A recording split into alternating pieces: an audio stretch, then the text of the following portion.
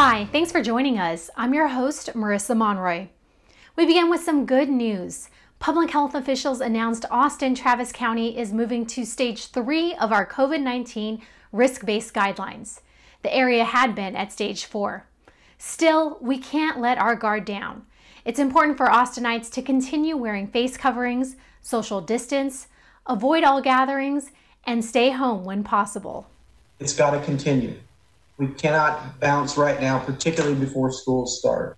We understand the importance of students being in classrooms. We understand the importance to our economy and to individuals of having our businesses open. And we don't need to threaten that. Stay up to date on the latest information by visiting austintexas.gov/COVID-19. As the pandemic has unfolded, many of us have found some refuge outside. Here are some quick and easy tips for you and your loved ones to stay heat aware. Limit your time outside. Keep that water handy. Stay hydrated. Avoid alcohol. Wear light clothing and sunscreen. If you have to work outdoors, try to squeeze in those chores early in the morning or late in the day. Heat can be dangerous when you least expect it, but it can also impact us financially. As temperatures rise and with more people staying home, you may be using more energy and more water than usual. City of Austin Utilities wants to make sure you have the information you need to save money. Watching your energy consumption means watching that thermostat. Set it and leave it at 78 degrees. Every degree higher can decrease your bill by 3%. Avoid turning on large appliances like an oven or washing machine during the hottest time of the day. Keep those curtains and blinds drawn on windows hit by direct sunlight, which can quickly raise indoor temperatures 5 to 10 degrees.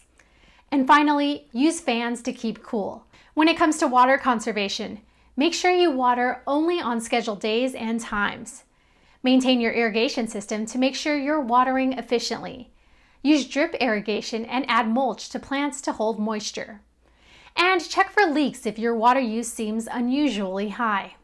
If you need assistance paying your utility bill, there's help available. Just visit austinbillhelp.com. Downtown Austin may still be pretty quiet these days, but there's a new art piece in the area sure to bring a bright spot to your next visit. Funded through the 8th Street Great Streets project, artists Sharon Hishishian and Daniel Hornug collaborated to create a larger-than-life cowboy rider and horse for the city's Art in Public Places program. Named Tracking the End of the Rainbow, the piece is located at the northeast corner of 8th and Colorado Streets in front of the municipal building and features a brightly colored, surreal cowboy and his horse that are on the trail of a missing cow and her calf. The reason we did the cowboy is most people don't realize that the Chisholm Trail actually ran through Austin, and there were 4 cattle crossings on the Colorado River where they actually drove cattle across. We started off with drawings and sketches with colored pencils, and then we actually built it out of steel and stained glass, and the hands and face are bronze. And then my daughter and I hand painted it. The artist worked with local art students from the Headwaters School to help design the finished piece. What we had them do specifically was look at different types of footprints and how those could be executed from a fabrication standpoint. This design exercise with the students directly informed the concept of the embedded horse, cow, and calf prints that accompany the piece. Don't forget to use the project hashtags when you make it out to see this amazing public artwork. Where are Austin's hottest spots? No need to whip out your thermometer. The city's Office of Sustainability is working to find out. And then is there a number on there somewhere? So today we are working with community members to drive around with sensors. Mark?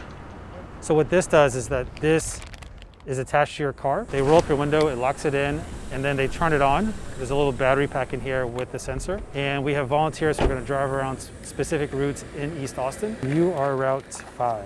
And this will measure over the period of 1 hour, 3 times a day, the temperatures in those locations.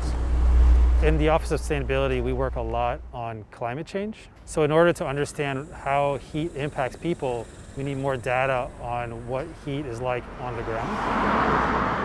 This is going to be a great program. We're going to get a lot of information. We'll be able to use this data to inform future decisions. By using this information, we can pinpoint investments in East Austin that might need more shade. We can also work with Cap Metro to determine where locations should have bush shelters. Studies show that heat is the #1 killer of all extreme events, and it's something that people don't really think about here in Austin. So we want to make sure that people are safe, and that the city wants to make sure that we're actually investing in ways that makes places cooler and makes places safer, because Austin is getting hotter because of climate change. That's it for this week's City View. Thank you for watching, Austin. Be sure to catch up on all of the latest information on ATXN.TV, our social media channels, and on our dedicated webpage, austintexas.gov/COVID-19. Stay well, Austin.